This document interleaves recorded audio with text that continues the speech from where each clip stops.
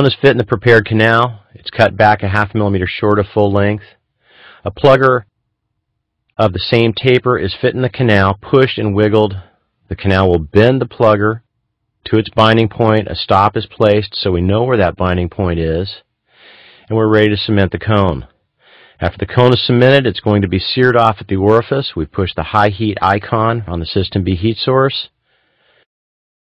We're going to sear it off. We're going to condense the gutta percha at the orifice with the fat stainless steel end of the hand plugger.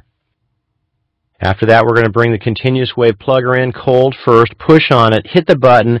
It'll immediately take off, and in a second and a half or 2 seconds, we'll be within 2 millimeters of the binding point. We hold a sustained condensation force with no heat.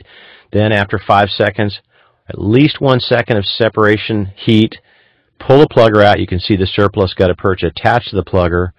Now we take the narrow nickel titanium end of the hand plugger in and condense the apical mass of gutta percha in preparation for the backfill. Here's the motor-driven inline extruder.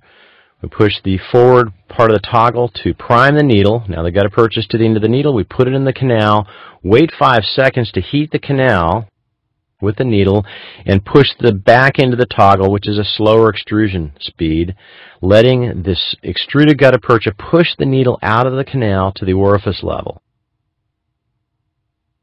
You can actually take the fat end of the plugger and cut off the surplus gutta percha at the orifice level, and then you're going to condense the gutta percha until it's firmly set at that point.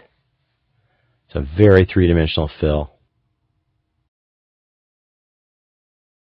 With the pre-fit and bent plugger fitting deeper in the root canal space, continuous wave of obturation allows us to plastically mold the gutta percha closer to the tugback point.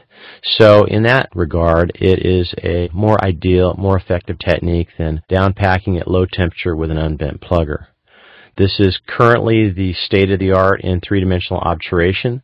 Because it's a cone fit technique, typically exceptional apical control of surplus filling material is possible in virtually every case if you have a good shape. And really the only challenge is to backfill with an extruder without creating a void.